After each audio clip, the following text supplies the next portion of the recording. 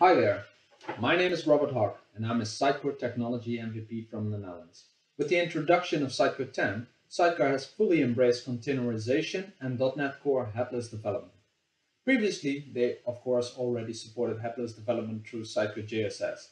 The Sitecore headless development splits up a Sitecore project up into a separate Sitecore instance and a separate rendering host, as you can see here in the diagram.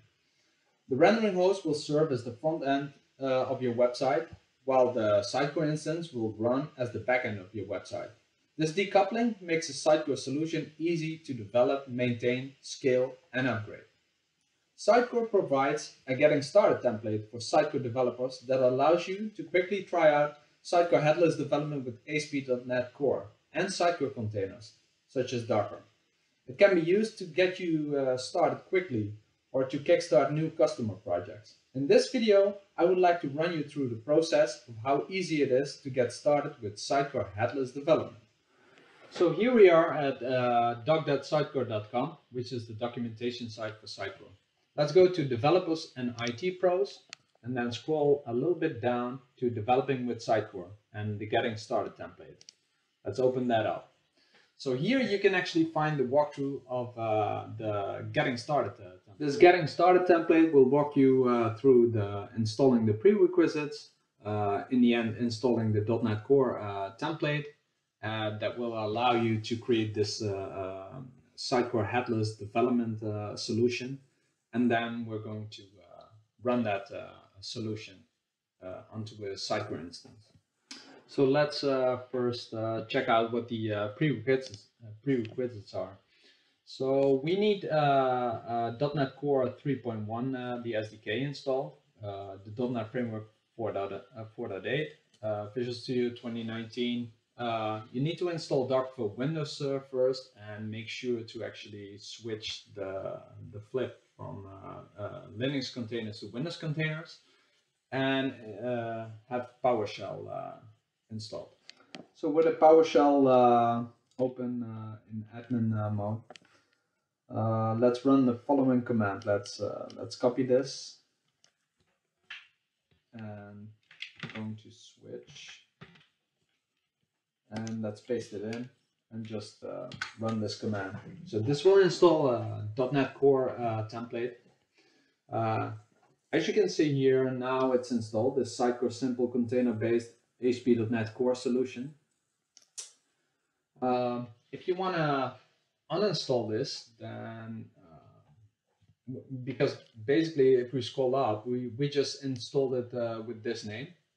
So if you want to uninstall this, if you don't want to have this template anymore available to you, you could always do .NET new -u from uninstall, and then basically sitecore.devx.templates. So sitecore.devx, is it with a capital E, devx.templates.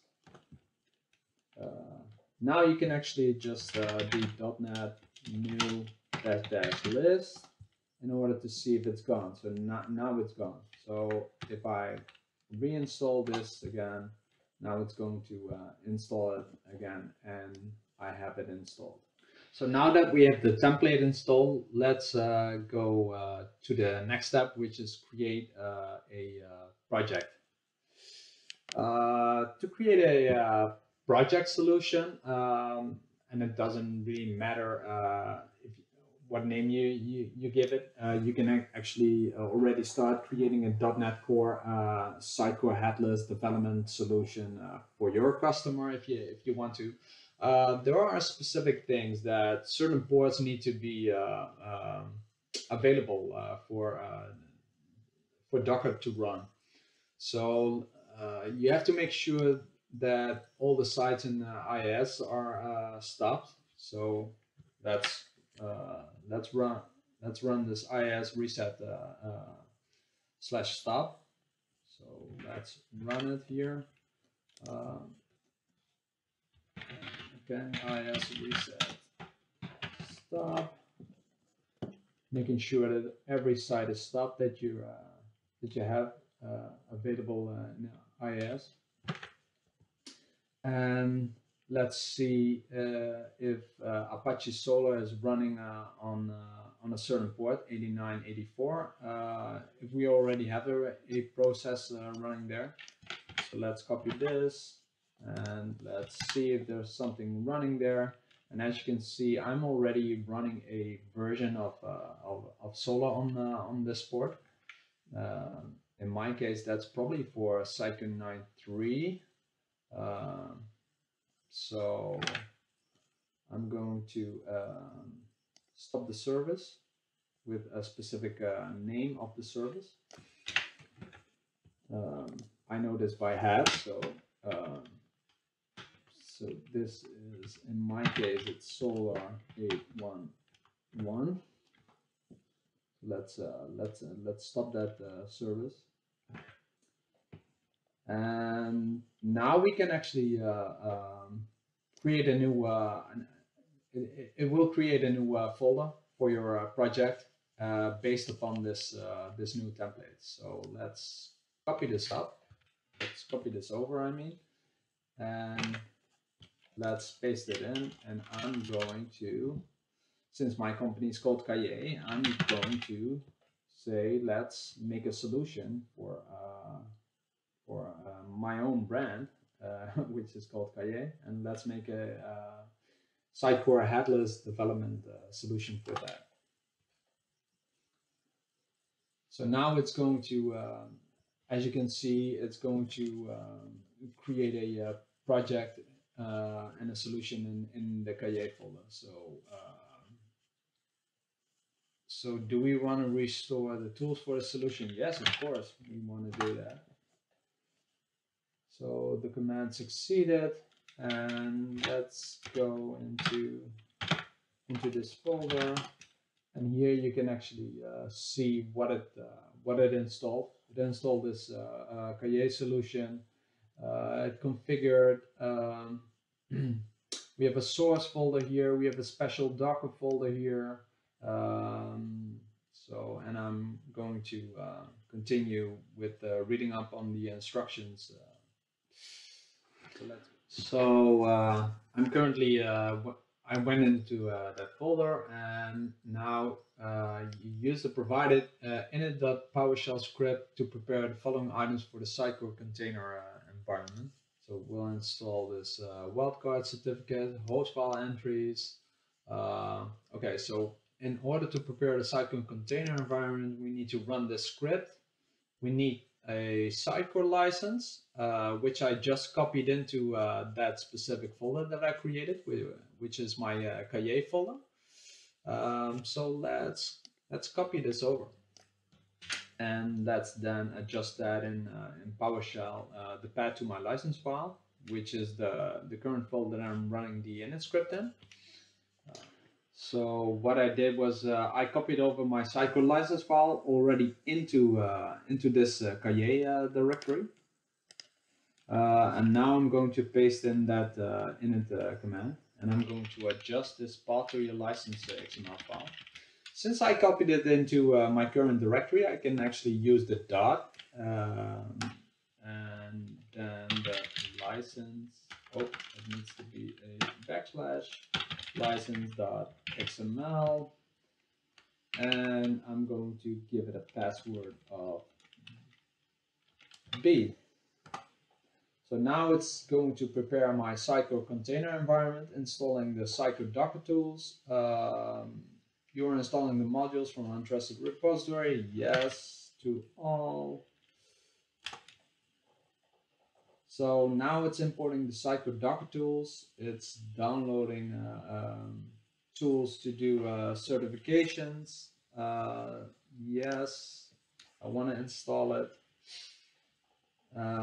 It's adding my Windows host file entries for my Kaye download, so it won't match. It's going to install a wildcard certificate apparently on my machine, and it's populating the required environment file values, and it's done. So Out of the box, this example does not include a reference to the environment file and the getignore file. Well, you can read this yourself.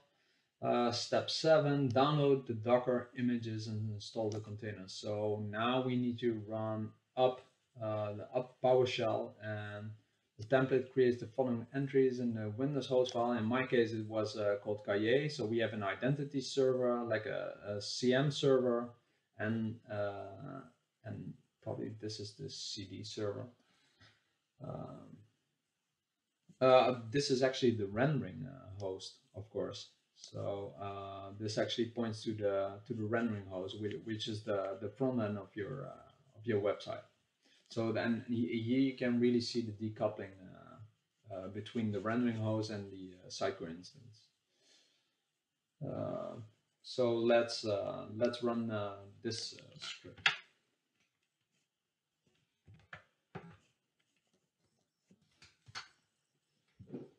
So now it's building the containers.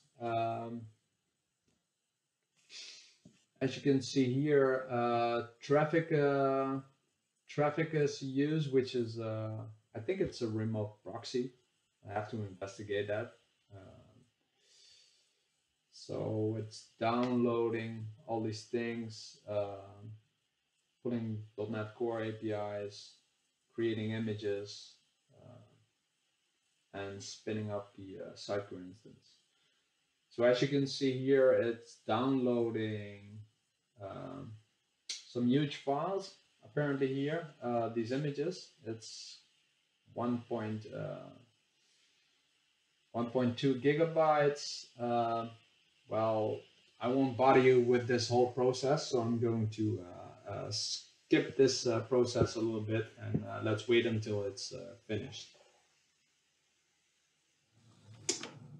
Hi. Yeah, so it can happen that you're running into this firewall issue, that the remote name could not be resolved. To go to NuGet.org. Luckily, there's already a Sitecore Stack Exchange thread on this, where somebody was exactly doing the getting started template overview. You exactly got the same error as I did. So let's scroll all the way down to the bottom, because I've tried a couple of these things, but they don't work. The thing is that sometimes Docker's internet connectivity won't be working properly, so which can lead to a number of errors, which we're seeing in the PowerShell console window, and we have to try to run on resolving the google.com domain, as is specified here in this thread. So we're going to copy this over, DNS with that 888, and let's open up Docker.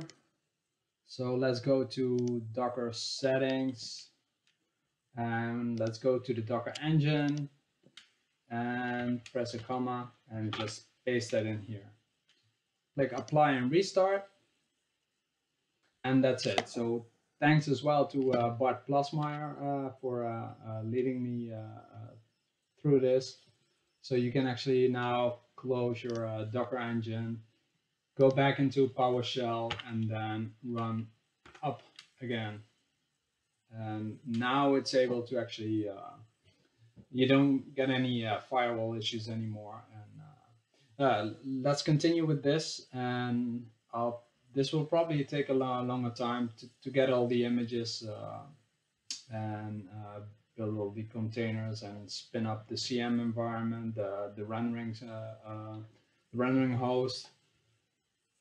So probably going to scroll, and see you in a bit.